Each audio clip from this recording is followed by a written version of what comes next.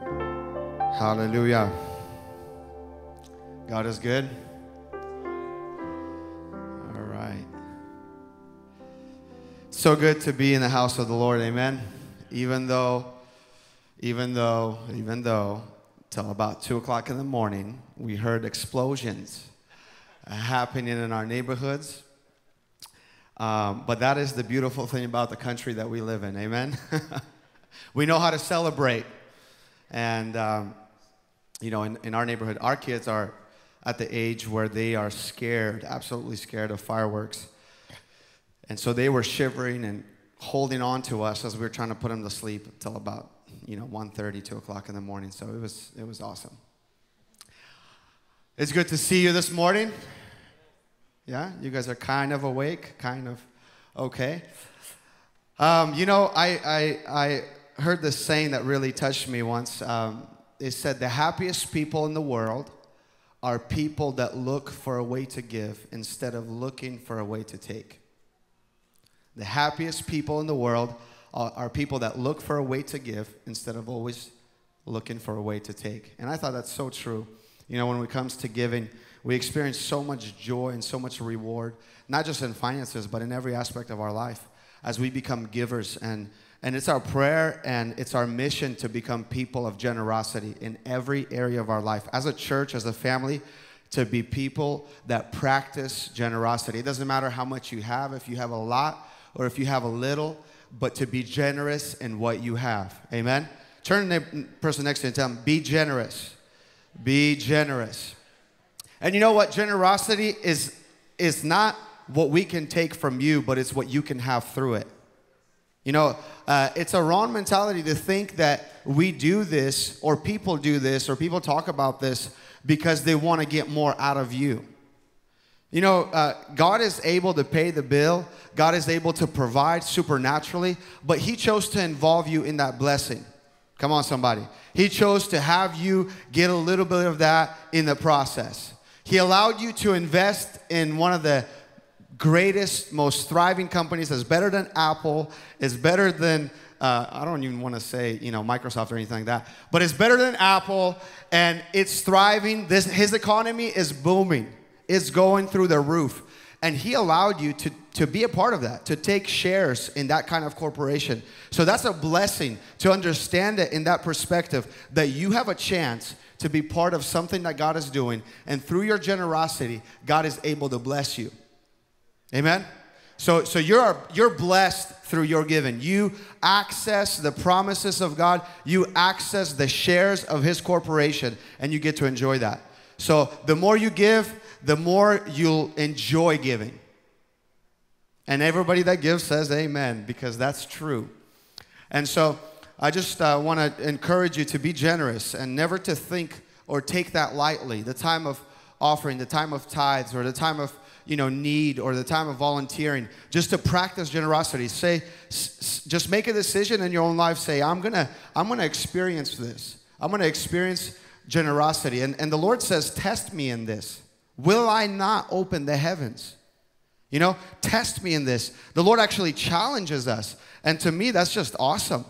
To be able to experience that. And some people have never experienced that. That's why maybe they have a kind of a corrupt understanding of what giving is or what generosity is.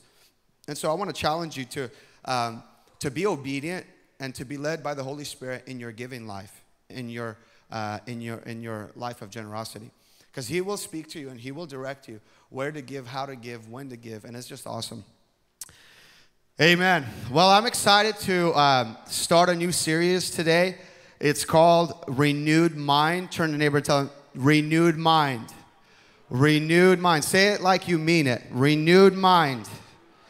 So we're going to talk about this subject for the next couple weeks, renewed mind. And we're going to go a little bit deeper in the scripture and learn just about our mind and the way it works and what the Bible says about our mind and what it means to walk in the renewed mind.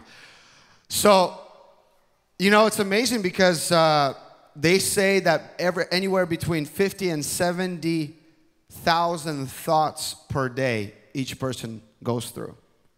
At least at the bare minimum, every 17 seconds you think a thought, at the bare minimum. Can you imagine that?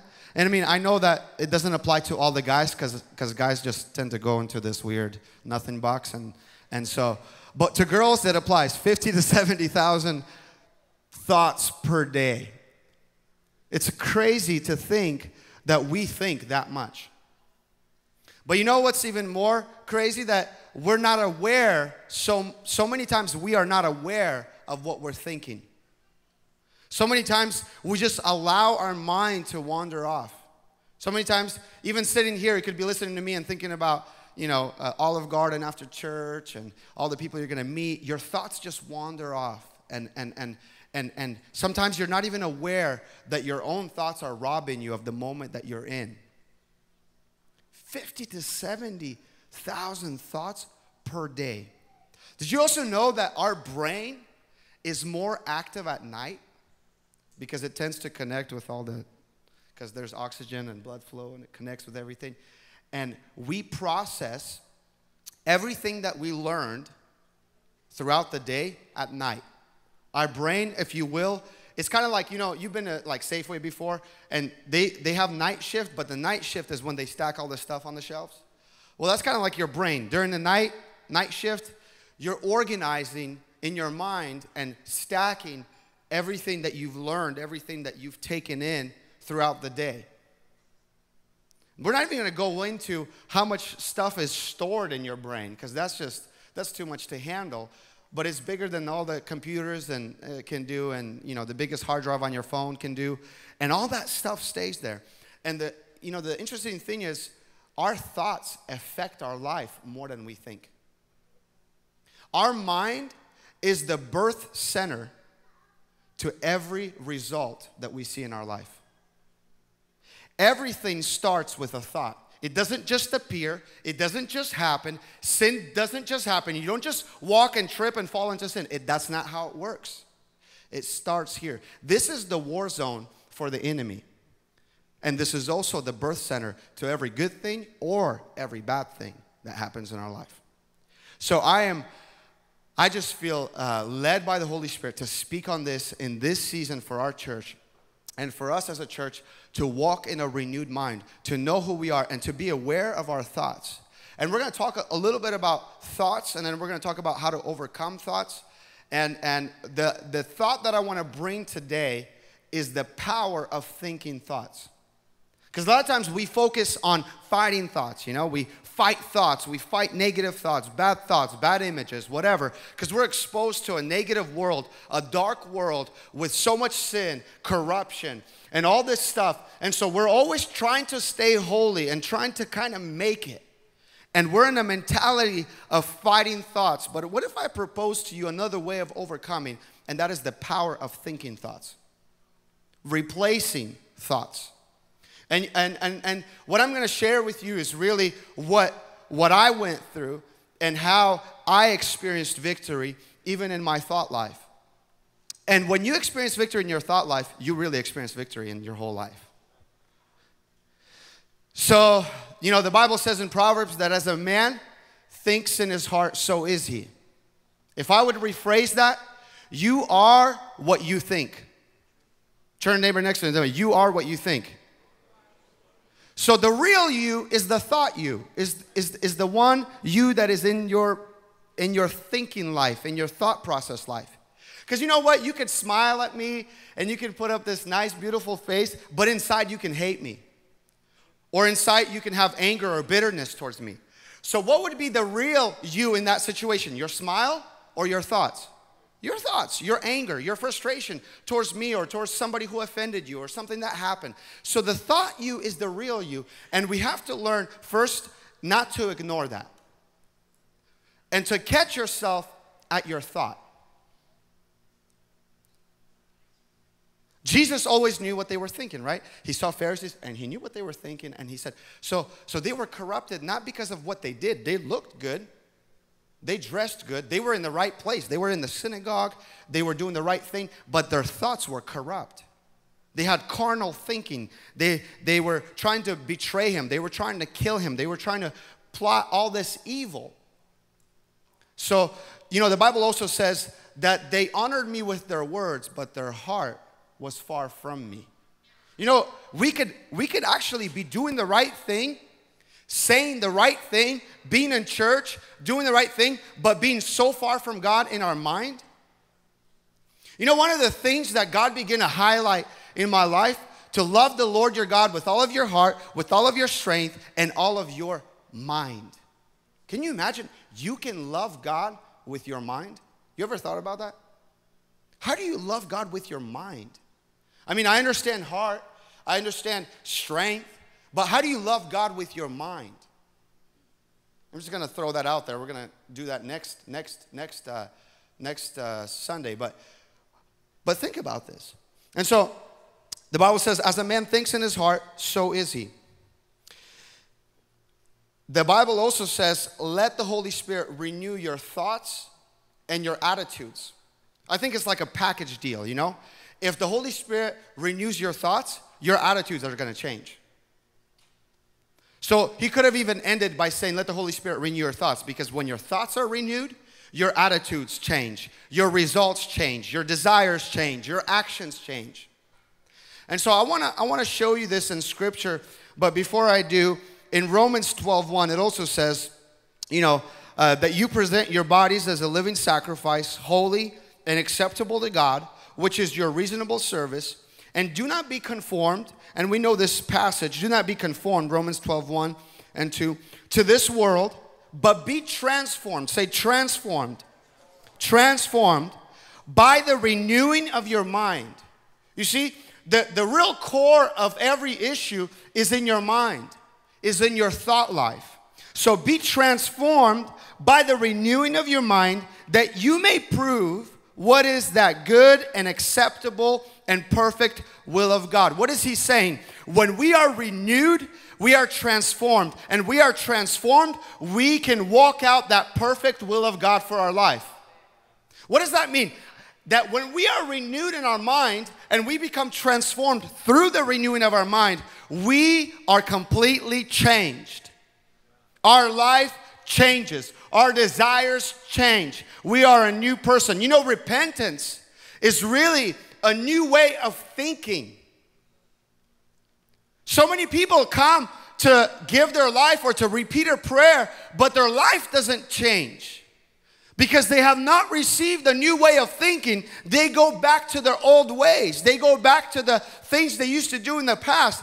But repentance is receiving the mind of Christ, receiving a new way of thinking. And that's why it changes our life, because we receive a new way of thinking. So he says, do not be conformed, but be transformed by the renewing, that you may prove what the perfect will, the perfect, good, and acceptable will of God is. That is awesome. That we have an answer, that we know what needs to happen in our life, that we know how to go through this process, how to change. You know, the mind or the thoughts is like the core.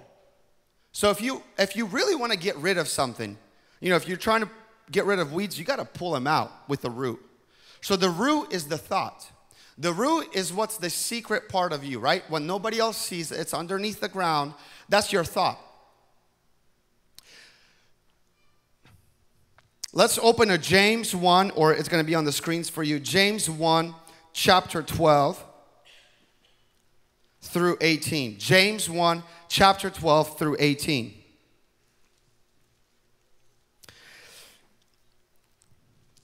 God blesses those who patiently endure testing and temptation.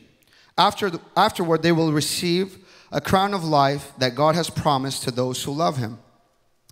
Now, verse 13, he says, and remember, when you are being tempted, do not say, God is tempting me. God is never tempted to do wrong, and he never tempts anyone else.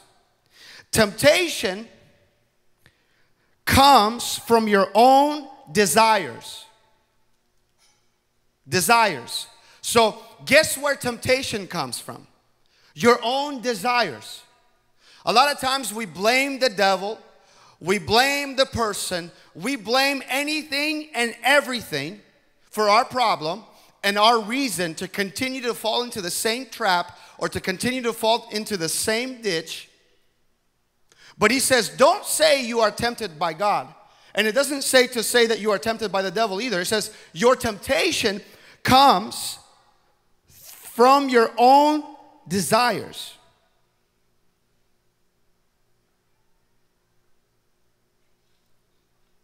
Which entice us and drag us away. Isn't that interesting? And then it says, these desires give birth to sinful actions. And when sin is allowed to grow, it gives birth to death. It's very silent in this room. So don't be misled, my dear brothers and sisters. Whatever is good and perfect comes down to us from God our Father, who created all the lights in the heavens. He never changes or casts the shifting of a shadow. He chose to give birth to us by giving us his true word, and we out of all creation became his prized possession. So in James, it's talking about a process. It's talking about something that I begin to see in my own life, because we're deceived to think or to excuse the condition that we're in. So our thoughts give birth to desires. Our thoughts, they give birth to desires. And the reason why I use the word birth, and the reason why James uses the word birth, is because there's a process. It doesn't take a second. It takes a process. Birth, there's a process. There's a process of time. To give birth to a child, it takes 9 months. There's a developing process. So I'm not saying that if you get one thought, that's it. You're ruined, it's over. No, you might get these thoughts. You might have the enemy attacking you on the level of your thoughts.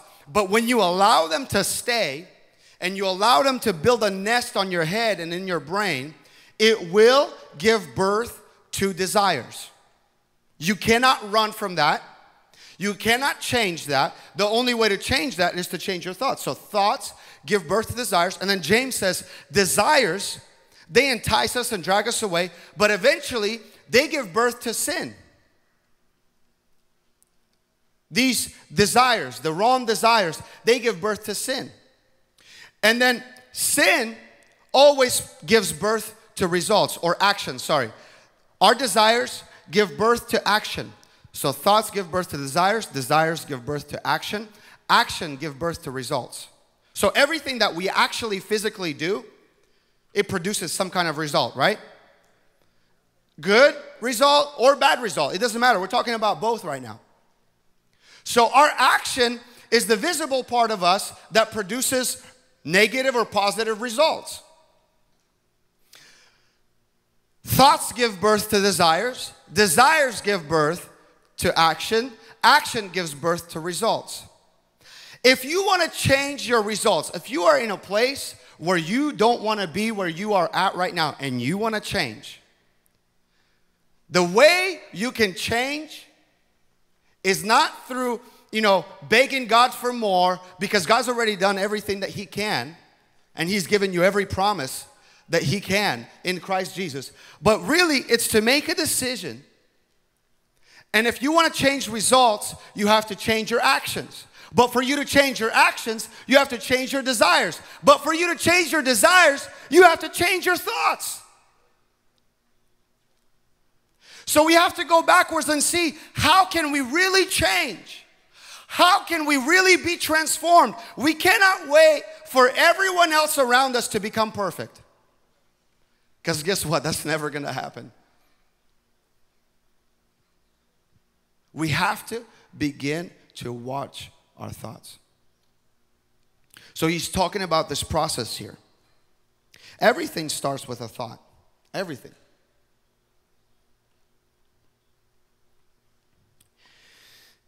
Thoughts are like seeds. And Galatians says, don't be misled. Galatians 6:7. You cannot mock the justice of God. You will always harvest what you plant. Those who live only to satisfy their own sinful nature will harvest decay and death from that sinful nature. But those who live to please the Spirit will harvest everlasting life from the Spirit. So God cannot be mocked. What we sow is what we're going to harvest. You can't expect God to change the harvest if you are sowing something else. God has given you the ability to sow. God has given you the ability to take from what He has given you. And so a lot of people want the harvest to change. They want the results to change. They want their life to change, but they're not willing to change their thinking.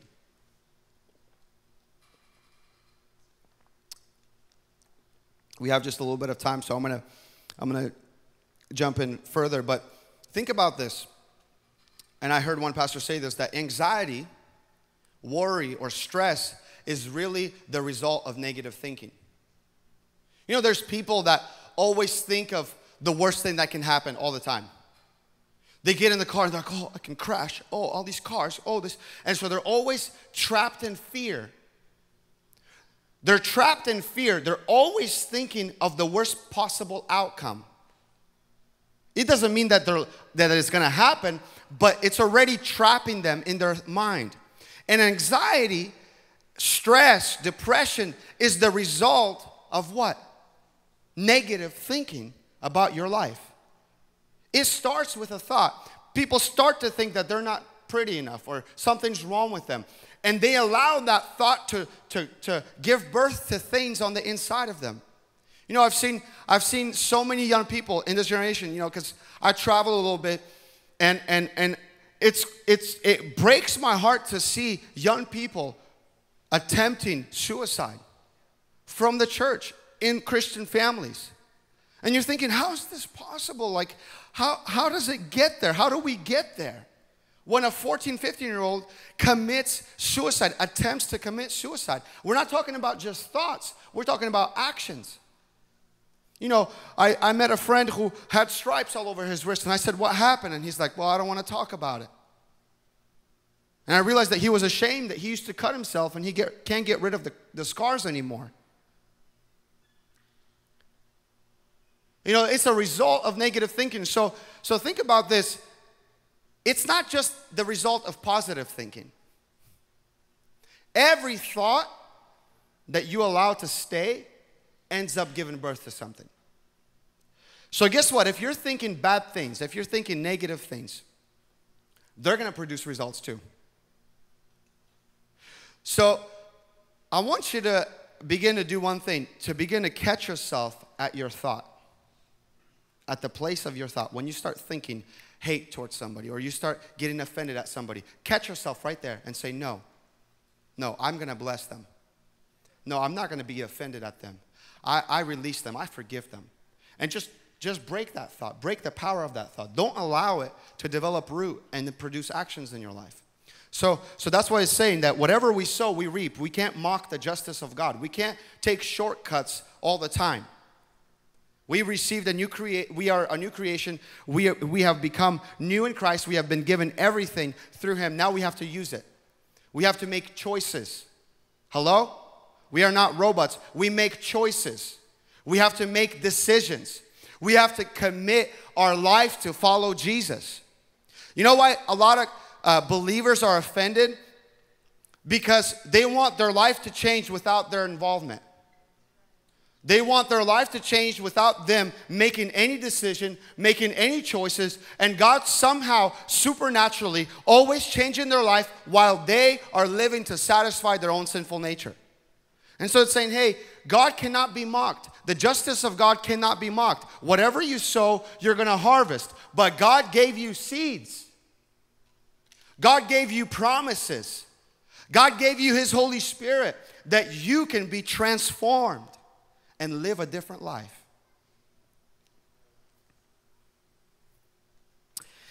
Ephesians 2:3, just to give you and close this thought. Among whom also we all once conducted ourselves in the lusts of our flesh. And look what it says, fulfilling the desires of the flesh and of the mind. See that? and were by nature children of wrath, just as the others. Where we once conducted ourselves by the lust of our flesh and of the mind. See, it's a really powerful thing that when you begin to choose to meditate on God, when you begin to set your mind upon Him, He becomes more real. He really becomes bigger in your life. It's kind of like flying up on a plane. You know, things on the earth become smaller and smaller, and heaven becomes bigger and bigger. You know, you look at these mountains and you're like, whoa. And then you fly up on the plane and just looking at them and you're like, oh, it's that small? Yeah. So, in closing, because I don't want to leave you on this note, I want to propose to you a way that you can overcome. A way that you can be transformed and continue to be renewed in your mind.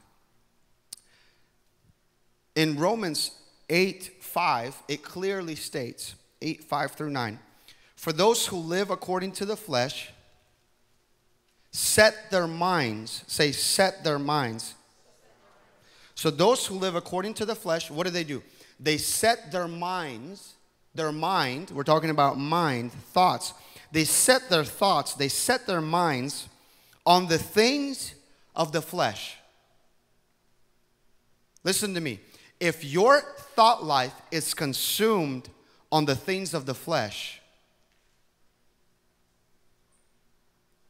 if you're constantly thinking about fleshly things, if your mind is consumed and awakened for the appetite of sin, and that's what consumes your life. See, those who live according to the flesh set their minds. That's how you determine. But those who live according to the Spirit, the things of the Spirit. For to be carnally minded is death, but to be spiritually minded is life and peace. Because the carnal mind is enmity against God. For it is not subject to the law of God, nor indeed can be. So then those who are in the flesh cannot please God. But you are not in the flesh, but in the Spirit, if indeed the Spirit of God dwells in you. Now, if anyone does not have the Spirit of Christ, he is not his. So there's a few things I want to outline in this passage. Those who live according to the Spirit set their minds to the things of the Spirit. Those who live according to the flesh set their minds. It's talking about a choice. You setting your mind on God. You setting your mind on the things of the Spirit. You can do that. You can do that. You can choose to set your mind on the things of the flesh. And you know what? Whatever catches your attention catches you. So that's why some people always notice the negative things. You know, they always see the cup half empty instead of half full. They always see things in a negative light. They're always complaining. They're always nagging. Everybody's always not good enough around them. They are setting their mind on the wrong thing. So he says set their mind, which tells me that I have a choice. I have an option to set my mind to the things of the flesh or to set my mind to the things of the Spirit. But those who live according to the Spirit, they set their mind to the things of the flesh or to the things of the Spirit. Why? Because it's impossible to live pleasing God, to live a life of your potential without your mind being set on the Spirit. What is it saying here really? It's saying that you can never do what God called you to do or be who God called you to be unless you set your mind on the things of the Spirit. I'm talking real right now. I'm going deep right now on purpose. Guys, we can be transformed. We can be changed. The things that we can see in a different light. We can have joy. we can have peace. The Bible says here, those who set their mind on the things of the Spirit, they have life and peace. You know how much people are willing to pay for peace? They are putting bulletproof doors on their houses. They are putting bulletproof windows. They are getting security there just to buy peace, and still they have no peace. But we, people that set their mind on the things of the Spirit, we walk in peace and we have life. That is powerful. That is powerful. You don't have to live in depression. You don't have to be defeated by the enemy. And honestly, some of you need to stop. You just need to stop self-pitying yourself. You just need to stop. You just need to put away with that. You've been a victim your whole life. You have been victim-minded your whole life. And you've always just felt sorry for yourself, and you made everybody feel sorry for you. And that's what gave you like a painkiller. Just stop. Put that away. You can set your mind on the things of God, and God can become so real to you, and heaven can become so real to you that your life will be completely transformed.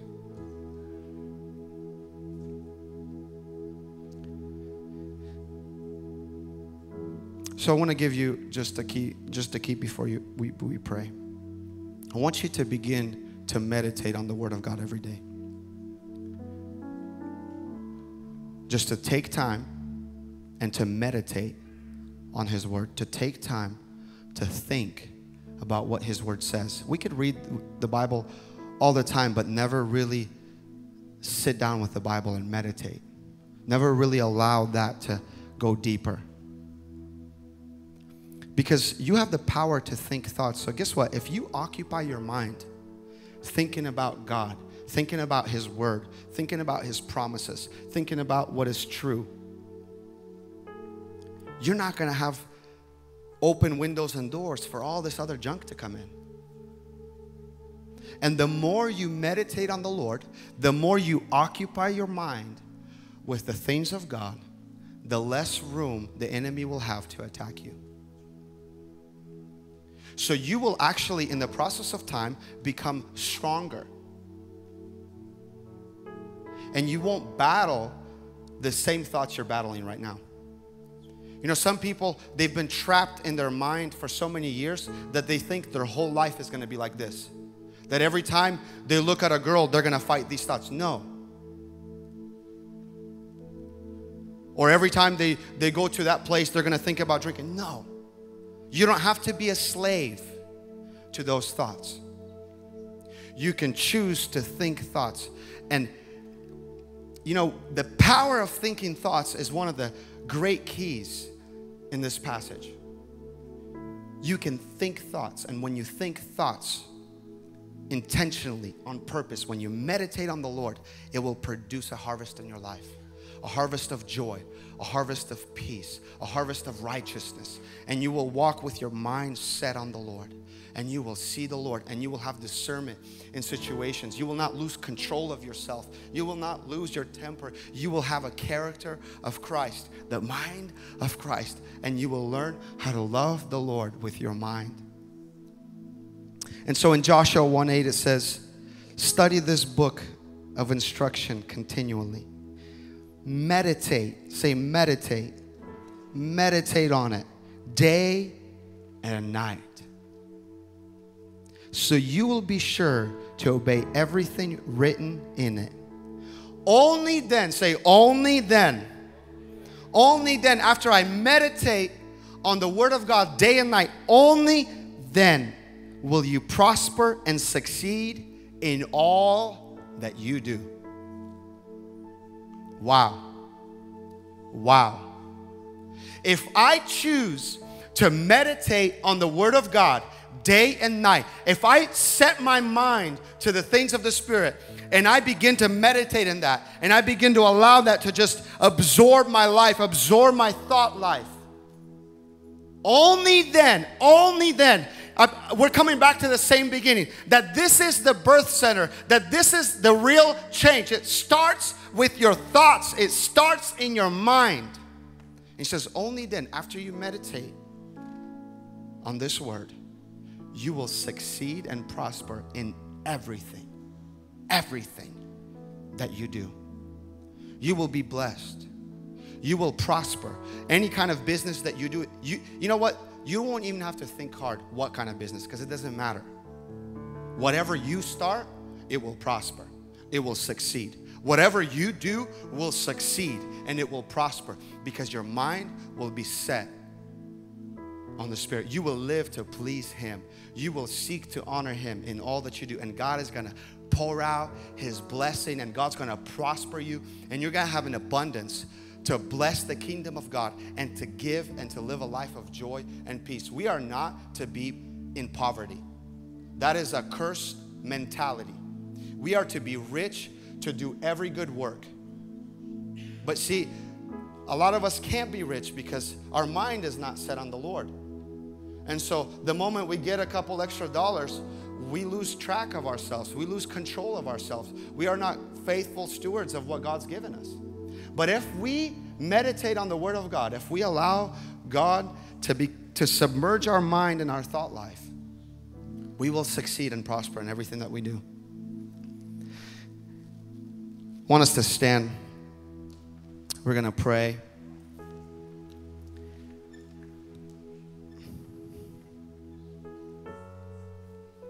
Isaiah 26:3. It says, you will keep him in perfect peace, whose mind is stayed on you, because he trusts in you. You will keep him in perfect peace. You will protect him. You will keep him in perfect peace, whose mind is stayed on you.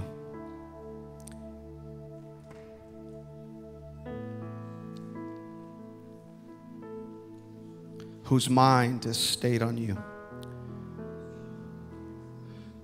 Just take a moment right now, and I want you to just fix your thoughts on him.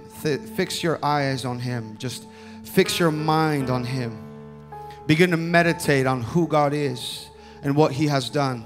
Come on, take some time and just love the Lord with your mind. Love the Lord in that secret place, in the area of your thoughts. Just fix your thoughts upon him. Let him become more real. Let him catch your attention. Let him catch your life. That you won't be distracted by the things that surround you. Come on, let's take some time and worship right now. And as we worship, just begin to just set your mind on the things of God. Set your mind on him, and he will keep you in perfect peace. We thank you, Lord. We thank you, Lord, that you have sent your Holy Spirit to renew our thoughts. We thank you, Lord, that we have received the mind of Christ. We thank you, Lord, for your word that is true, that is powerful, and that is able to transform our life. We thank you, Jesus. Come on, let's worship. And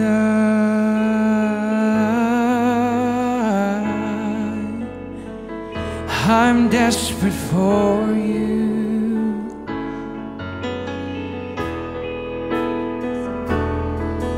And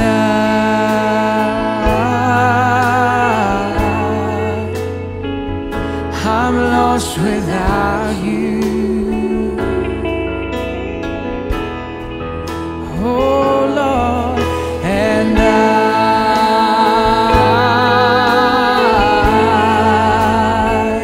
I'm desperate for you.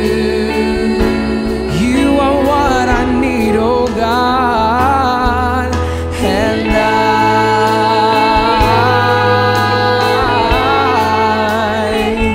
I'm lost without you. Oh, say and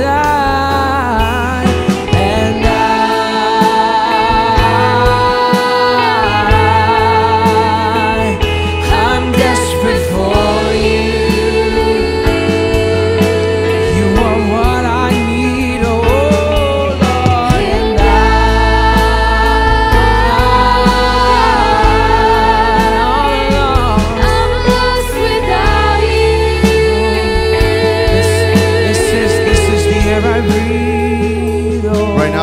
I just want to welcome every person that wants prayer for anything in any area of your life. If you just want somebody to stand with you, encourage you, to pray for you, or you want to surrender your life to the Lord, or maybe you've been battling in this area of your thoughts, in this area of your mind, and you just want to receive prayer. Right now as we worship, I want to encourage you to just come so we can stand as a body and just stand for one another in prayer. And God's going to do something supernatural even today, even right now. And if you just want to surrender your life to the Lord, maybe surrender your thought life to the Lord and just fix your eyes upon Him, and you want to come out and make that statement, I want to welcome you to do that, because the Holy Spirit is doing something here right now. So as we worship and as we close, just come forward. If you want prayer, if you want somebody to minister to you, speak the word of life over you, just come forward.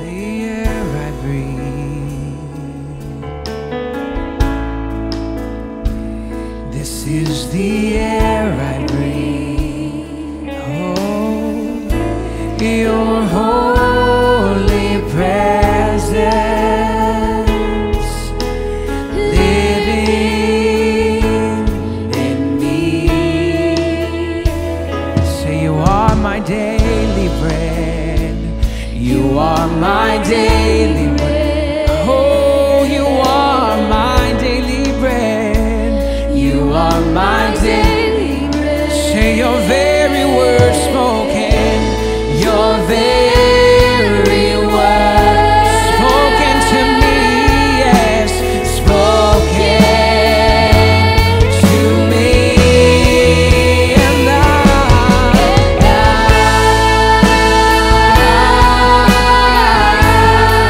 I'm desperate for you. I'm desperate for you, Lord. And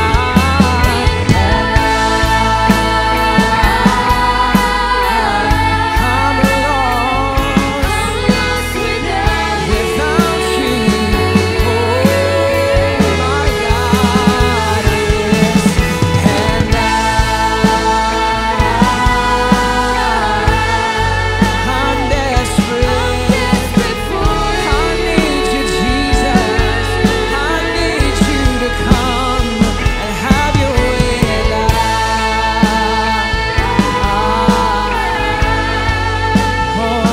I'm lost without you. Oh, say you are my daily bread. You are my daily bread. Come on, can we just lift our hands and let's just say you are my daily bread. We're talking about His very word. My daily bread. Say spoken to me, oh God, your very word, your Very word. it was spoken to me, yes. Spoken to me. Let's say that again. You are my daily bread, oh God. You are my daily. Come on, we're gonna read His word and we're gonna stand on His promises to renew the mind, oh God. You are my daily bread. Your very word, yes. Your very word.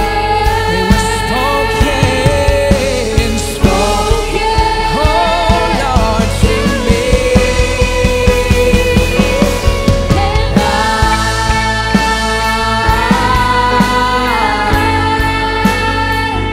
I'm desperate for you.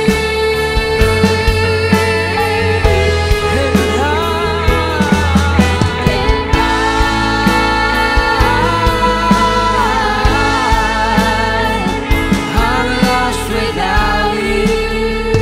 Right now, we just come against every lie of the enemy.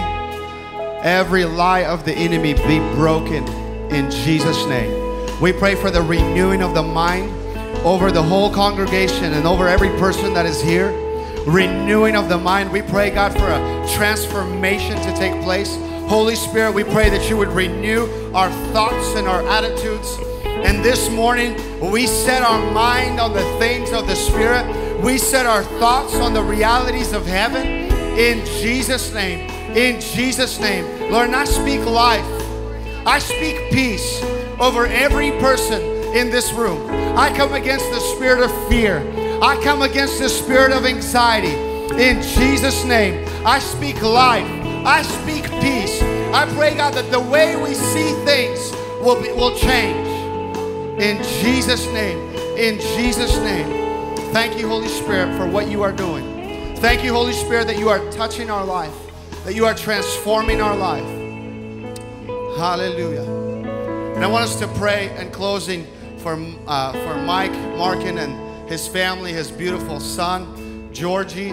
Let's welcome him real quick. Mike.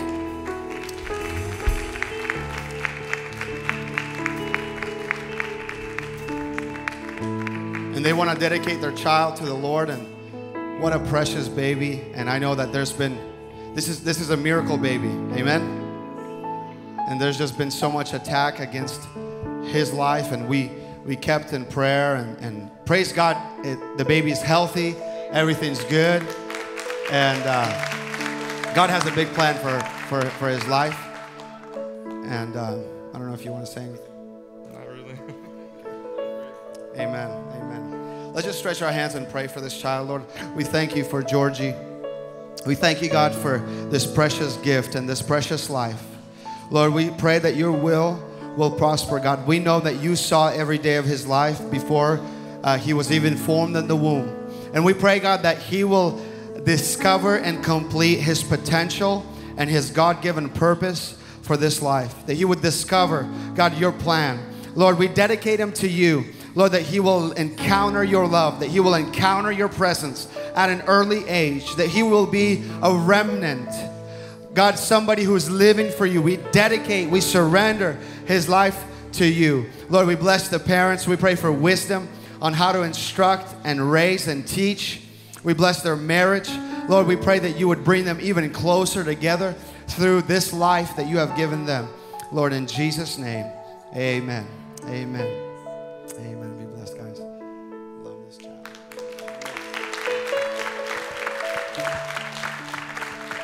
Is there any announcements, Rod? Or are we good? We're good?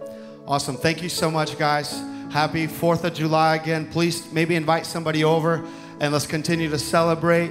We'll see you guys next week.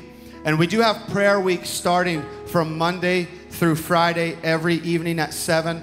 Prayer week. So if you want to join in on prayer, the church will be in prayer this whole week. So any evening at 7 p.m. you can just come on in and be part of what God is doing.